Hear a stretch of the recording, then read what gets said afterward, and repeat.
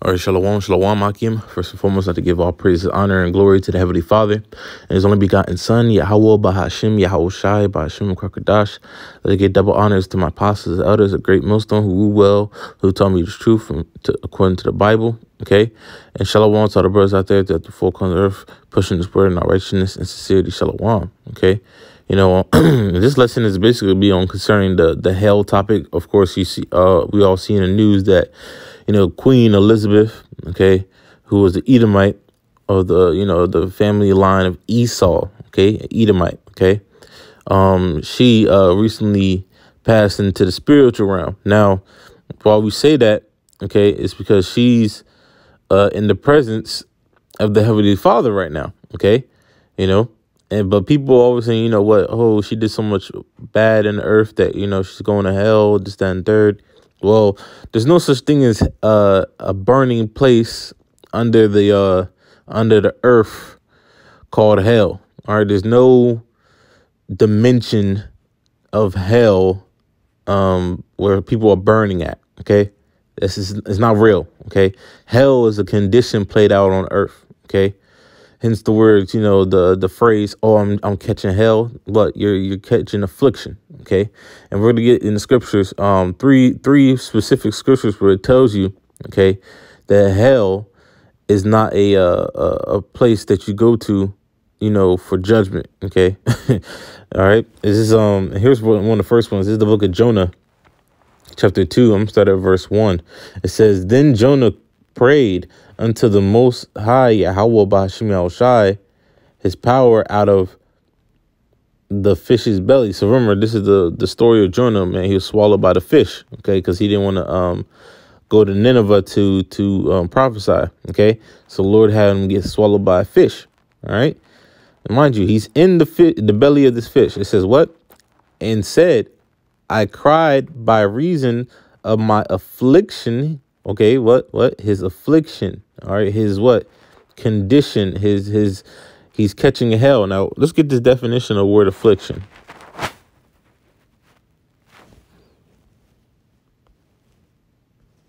Affliction. All right, affliction is a noun. From the 1300s, it says misery, okay? All right, sorrow, pain, distress. Okay, especially it says especially self-inflicted, pain, in the religious sense, it says, let's see, yeah, so yeah, that's basically what it is: misery, sorrow, pain, and distress. Okay, you know, so this is what affliction is. Okay, all right. Now he said what? When you say that you're catching hell, well, that means what? You're catching you're basically in misery. Okay, you're in sorrows, you're in pain, you're in distress, right? It says, go back. It's Jonah 2:2. It says, and said, I cried by reason of mine affliction unto Yahweh, okay, the Heavenly Father. All right. It says, and he heard me out of the belly of hell. I cried. Now remember, he said he's what? He was in the fish. He's in the fish's belly. But then he said, well, out of the belly of hell. Hell is a condition played out on earth. Hell was his affliction. All right, his sorrow, his misery. Okay, out of the belly of hell, out of the belly of the fish.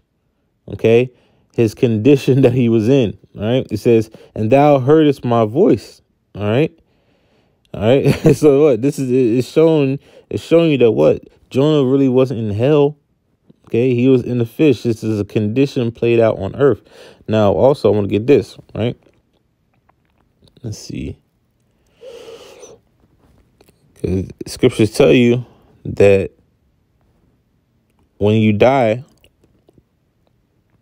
or so to speak, when you die, that you're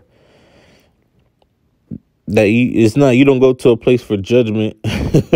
You don't go to a place for judgment, you know, to burn somewhere. Okay. Matter of fact, here it is. Let's see.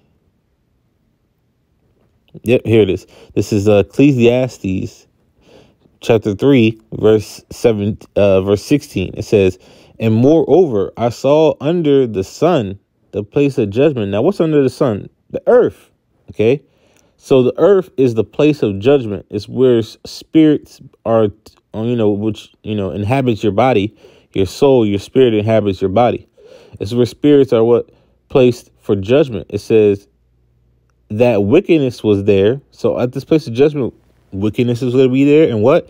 And the place of righteousness, that iniquity was there. Okay. So what? You're going to have wickedness going on. You're going to have righteousness going on in this place. Okay.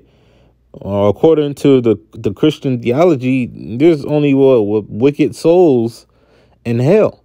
But remember, this place of judgment, okay, all right, where real judgment actually plays out, all right, both wickedness and righteousness was there, okay, all right.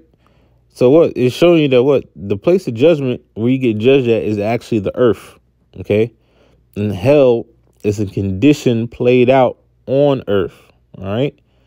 All right, yeah, how about Shema Shai then make no place to where you burn for eternity, man, okay. All right, it's a lie. Okay, let's get this. This is the book of let's see. This is the book of Psalms, chapter 30, I believe it's 39.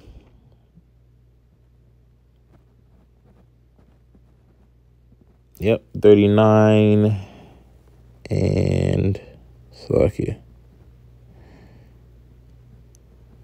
Yep, 39. I'm starting at verse 7. It says, whither shall I go from thy spirit? Because the Heavenly Father, there was only begotten Son, okay?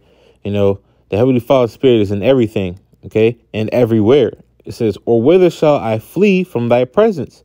Because the presence of the Lord is everywhere, okay?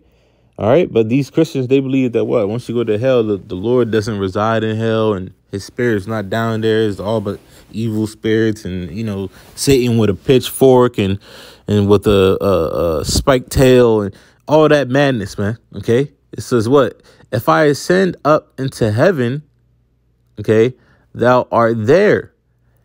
If I make my bed in hell, behold, thou art there. Okay. So if you will go to if you will to fly in a plane, guess what? The Heavenly Father is there. Okay.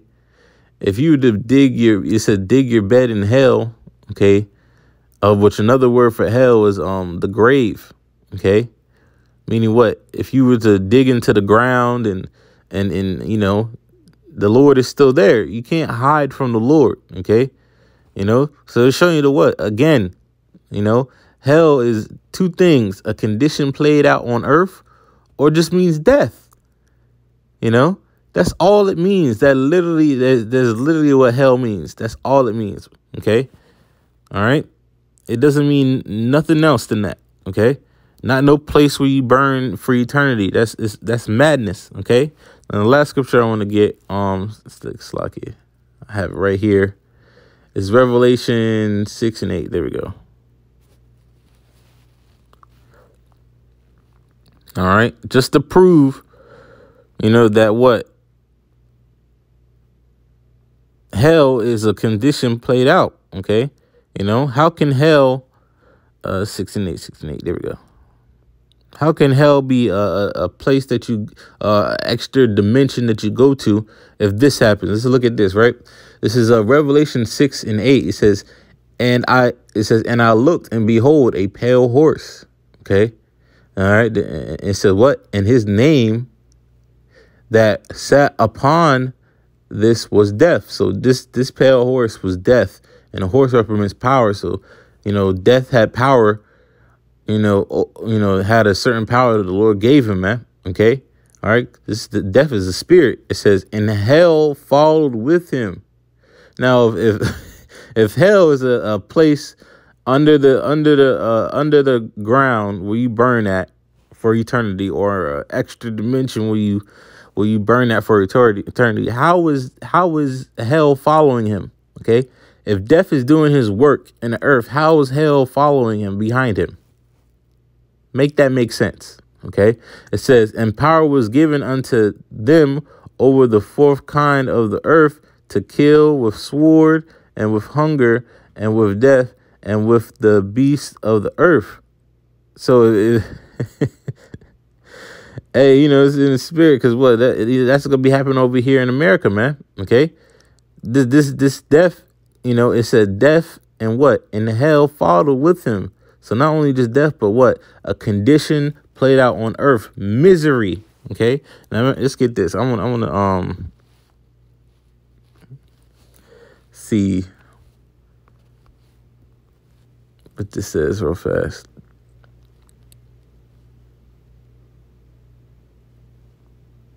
See where the word originally comes from.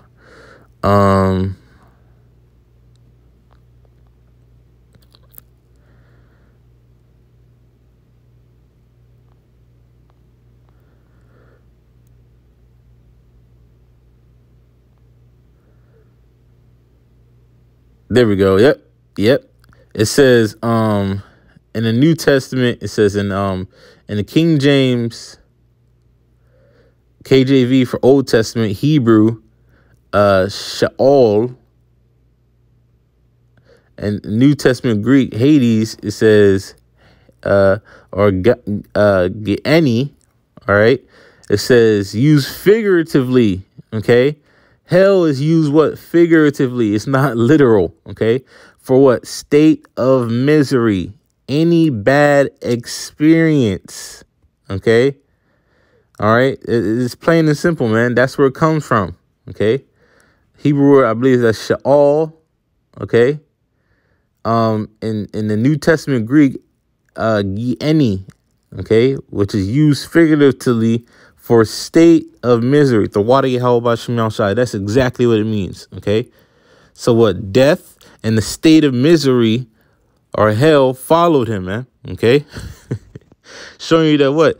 The scriptures, you know, it lets you know, man, because what the scriptures is written, especially in the King James Version, okay? You have the Old Testament, which is in the Hebrew, okay, the Lashon Kodash, all right? And the New Testament is translated to the Greek. Okay. All right. So what, you know, the Greek, the Latin, all that. So these are the words that you would find in the Greek. All right. Hades and Gehenna. All right. Which means a state of misery or a bad experience. So what are these Christians talking about? Okay. What are these Christians talking about? Matter of fact, let's look up that scripture and the blue letter, just to further the point. All right. Ain't no damn place under the ground where you burn for eternity, man. That's a fairy tale, a fallacy. Let's see. Let's get this. Right? Let's look up the word for what? For hell.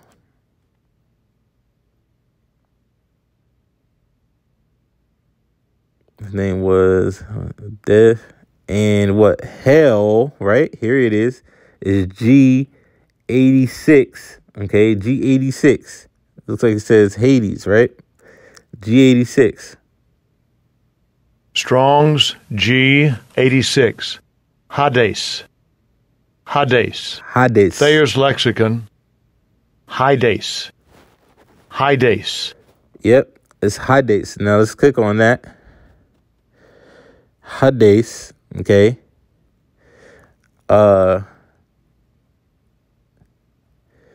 Let's see. Yep, it says here's another. It says a later use of this word means to what? The grave. Okay, death.